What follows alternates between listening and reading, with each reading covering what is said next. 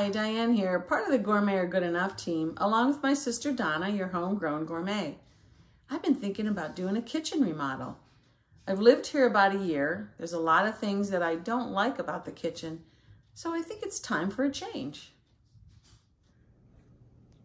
One of the things I'd like to change about my kitchen is the overall view when you first walk in. You can see the refrigerator has a lot of space on the right-hand side. I think I want to frame that in with another pantry on that side. And also the kitchen counter, it's angled.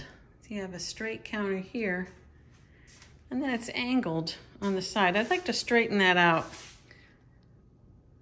You can see between the oven and the dishwasher, and that's actually a fake piece of wood there with nothing in that corner. That's a lot of wasted space. So I'm sure I can fit a Lazy Susan in there, and that's going to give me a lot more storage. On top, that cabinet really doesn't provide very much in the way of storage, and it's hard for me to reach. I'm not really fond of this backsplash. It looks good on camera, but it's really not my thing.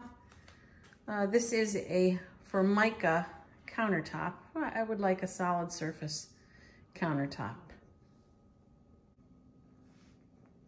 Thankfully, the appliances are new, so I really don't need to get any new appliances. So now you know what I want to do with my kitchen and why I want to make a change. I'm wondering, what has this experience been like for you if you've done a kitchen remodel? Just drop a comment. Don't forget to give us a like and subscribe to our YouTube channel, Gourmet or Good Enough. I'm going to post future updates, so watch out as I go through a kitchen remodel.